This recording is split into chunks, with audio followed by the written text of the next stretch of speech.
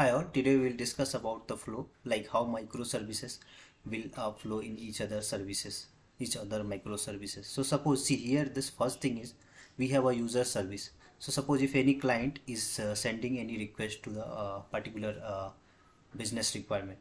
So client will send the detail, so that will be go for the API gateway. So the API gateway will know what type of request is coming from client, and according to that they will send to the particular microservices.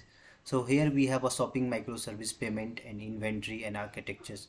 Authenticate microservices are there.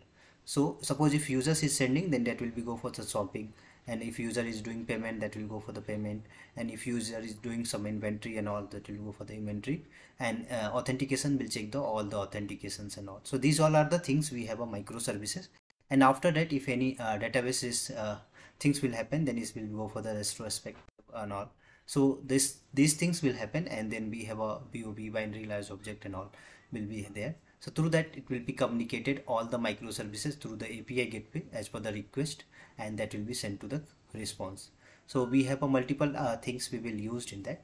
So this is the architectures how the flow will work for the microservices, multiple microservices.